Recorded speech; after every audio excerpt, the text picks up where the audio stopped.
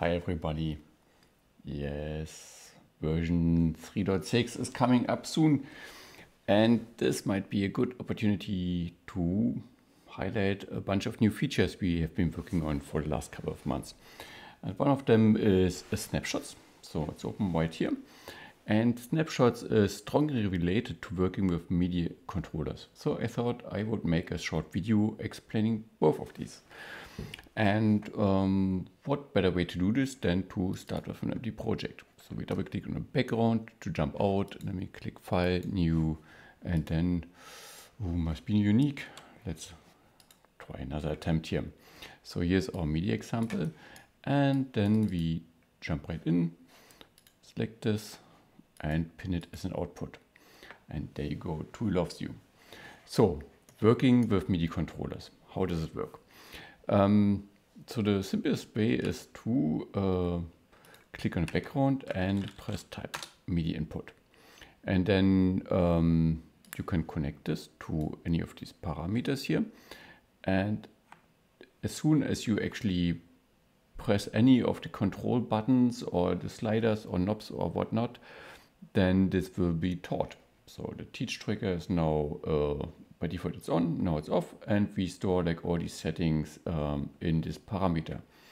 And of course 0 to 1 might be very low for a font size, but you can go here and adjust these accordingly. So let's clean this up a little bit.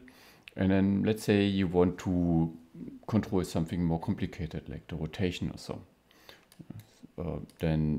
So this operator here doesn't have a rotation, so we have to insert transform, click on the output, and then we see that there is a rotation right here, and yes, this is the correct axis, so we can draw this out. Once again, first we have to split it into 3 single values, and then we can take the z value and once again attach this to Midi input and then move this again. We see it's wiggling a little bit there. And once again, we can go in here and adjust the value range. So yeah, this is how we set up Midi controllers. You might notice that everything is smooth. And this is because we are using damping by default. So if you don't like damping, then you can disable it here. And then you are stuck with the 127 steps that comes with a traditional Midi controller. So we can just click on the parameter name here again to re-enable damping, and then you can find a sweet spot between latency and smooth movement. So these settings will be saved with your patch, and yeah, as long as the Midi controller doesn't change its name, in this case this ABC Mini here, things will stay with after closing and reopening Tooll, which is very convenient. So then if we have simple Midi inputs, so how does this relate to presets and snapshots? So let's start by recapitulating, how do you say this? Reminding. My English fails me. So let's talk about presets. So sometimes presets are super useful to figure out what a certain operator does. So let's quickly build a more complex scene out of this one. So we render this into a texture, and then let's say we add a bunch of nodes. So maybe we also use, what can we do here? So let's use a displace, and then let's use fractal noise, and maybe we set this, can we set this as our new output here? So the final one. Right now nothing is happening because displace is not active yet, so we can increase the size there, and maybe we move on by adding mirror repeat. I just love that effect. And maybe we also add pixel sort. So pixel each here. And then once again we can add some parameters. So so of course, like these original settings are all active, and you might notice that all of these effects have a lot of parameters, and sometimes it's just hard to figure out which one are useful, what combinations might be working best for you. So for this we have presets, tons and tons of presets. So and to see them you can always use the Alt key here and press them and hover over these presets to get a feeling of what they actually do. We see, yeah, we have quite a variety here. So maybe we also want to pick this mirror repeat here. Okay, doesn't have that many, but here the preset the displays has, and of course fractal noise also has a bunch of presets. Sometimes it's just hard to figure out what these presets will look like. For this, we can actually enable something called render live previews here. And then we will see, if we zoom in here, that this will generate images that will match roughly the final output. And it will do this for all these things. So if we go in here, we see that this place has quite a lot of different looks, but the previews will help us to explore them. And then especially here when it comes into colors, so this is really I think quite useful to have this. So we also can enable this preview on hover mode. However, I think that in a live scenario, this although it's convenient, it sometimes is disruptive because you keep scrolling over this window, and then like it will be irritating to have this in a live set. So I personally disable the live preview here. Another thing to notice is that for certain effects, like let's say we take this guy here and we add an advanced feedback, and we use this as a source. So once again, the advanced feedback comes with tons and tons of different presets here that will all have an interesting effect on the result. So if we zoom in here, we can see how certain things are happening in this effect. But if you're using live previews, this will interfere with the feedback effect because it will reset the buffer and then the simulation will start from scratch.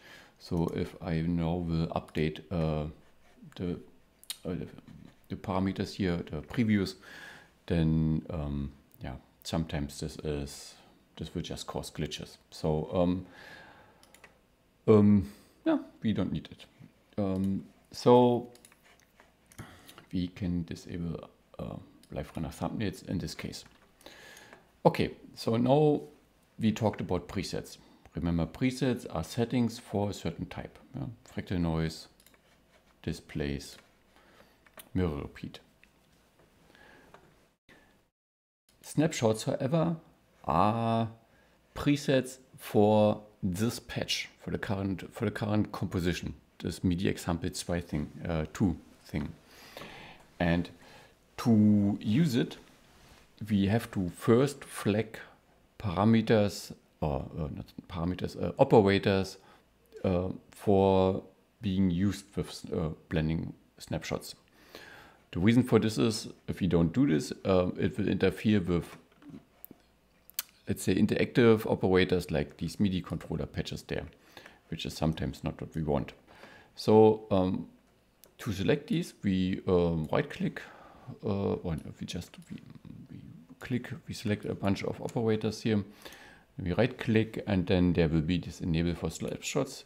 And you might notice that all of these get like the small little blue indicator there to say, yes, we have snapshots available for that. Then we can switch to the snapshot tab here and save a snapshot. So just by clicking plus, and we will call this default. You might notice that this thing just turned green. I will talk about this in a second. So now why would this be useful? So let's say we want to explore with different settings here. So maybe we want to find something that's less disruptive here. So maybe increase the scale to something a little bit better. Maybe we decrease the displacement here. And maybe we find, maybe we go into the mirror repeat, add a little bit of shading and rotate the image here. And then maybe go in here and experiment with various options we have here. So let's say, maybe we find something a little bit more beautiful. So maybe also change the type of the fractal noise to something more, more beautiful. Then we can go into the snapshot and save another snapshot and call this, let's call it nice idea. And so now you can quickly jump between these, which is already nice in a live preset, live preview, but you can actually blend between these by holding Alt and then just hovering over these.